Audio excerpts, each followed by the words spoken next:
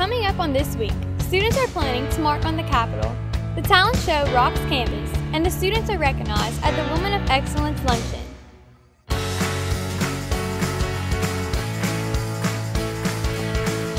Welcome to This Week. I'm Michaela. The Council of Student Body Presidents is planning a rally at the state capitol on Wednesday, April 15th. SGA President Chere Coen explains what will take place. The Council of Student Body Presidents, which consists of all student body presidents across Louisiana, has invited us to attend a protest against budget cuts, which will take place April 15th at the state capitol in Baton Rouge from noon to 3 p.m. Your attendance is important to not only SGA, but to show the legislators that we care about budget cuts and how they affect us as students. Please stop by the SGA office for more information or visit the Facebook page, No Funds, No Future. We'll have more details as the event gets closer. Chancellor Nunez released a statement about the upcoming budget crisis. As most of you have heard, there is a deficit pending for the state of Louisiana's 2015-2016 budget of over $1.6 billion. That's a sizable sum. And it's not simply the issue of the abundance of oil and the drop in the price of oil. It has to do a lot with the lack of revenue that the state is missing, even though the recession years are essentially over. Last week, the governor identified that higher education would probably encounter about a $211 million cut this next year. Realize that over the past recession years of about 6 years worth of time from 2008 forward, we had about a $700 million cut in higher education. LSUE probably lost about $2 million over that time frame. That's a sizable amount of money for a smaller budget like our campus. This year, that $211 million has been identified, but actually it really is, in true figures, over $583 million. There's probably over a $365 million tax credit that the governor has included in his package to the legislature, seeking their approval of having these tax credits assigned exclusively to provide some relief for the cut of over $500 million being assigned initially to higher education. The problem with that is, while it's well-intentioned, whether or not the legislature will follow it is really the issue at hand. So we have to prepare for the worst while working towards the outcome of the best.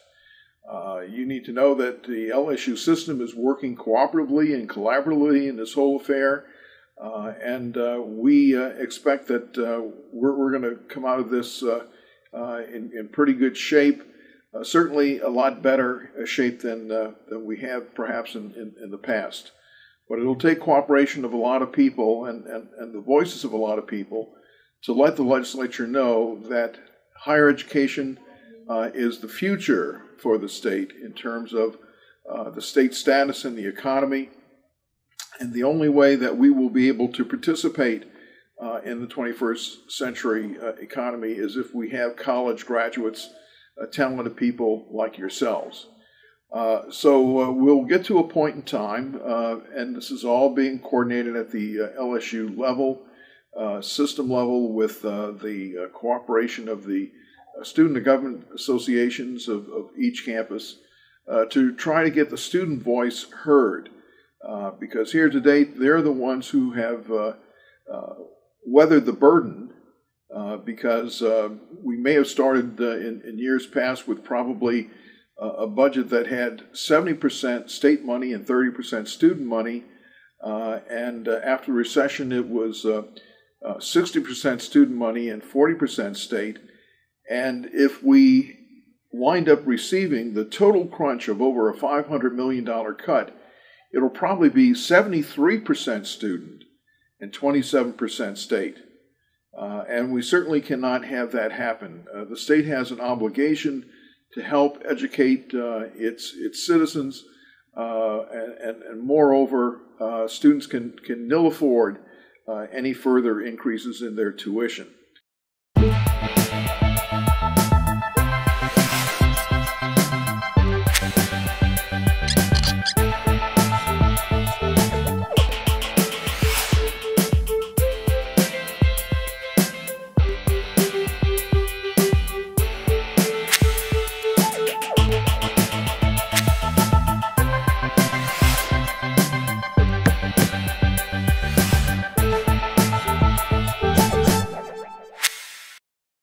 Taylor Gary, a sophomore from Lake Charles, was recently crowned Miss LSUE.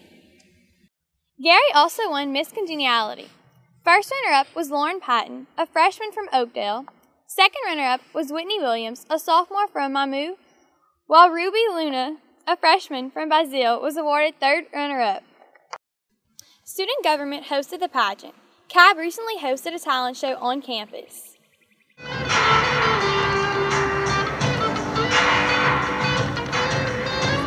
You may look at me and think you see everything and all that I can be. There is power in the name of Jesus to break every chain.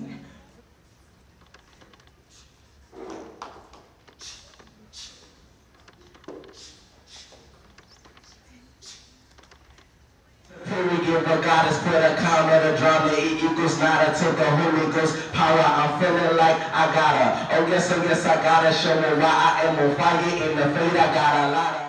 CAB also recently attended the Association for Promotion of Campus Activities Conference in Jacksonville, Florida. The group was up for the National Organization of the Year award after winning the regional award in November. The group met with the performers and attended education seminars. Now, let's take a look at some important upcoming events.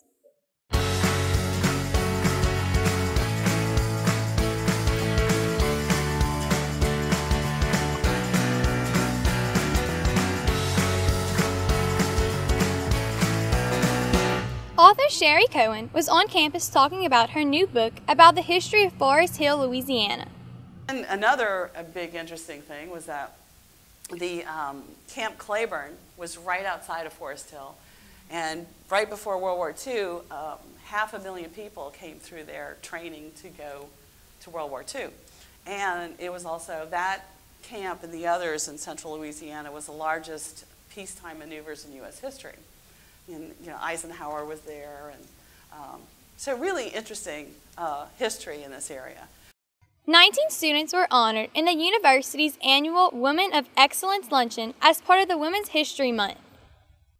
Guest speaker was State Representative Ladrika Thierry. Students are nominated by different departments on campus for their involvement in campus organizations, research, community events, or if they have overcome exceptional personal challenges. That's it for this week at LSU Eunice. We'll be back in 2 weeks with another look at what is happening around campus. We'll leave you with a little bit more of Chancellor Nunez's performance at the CAB Talent Show.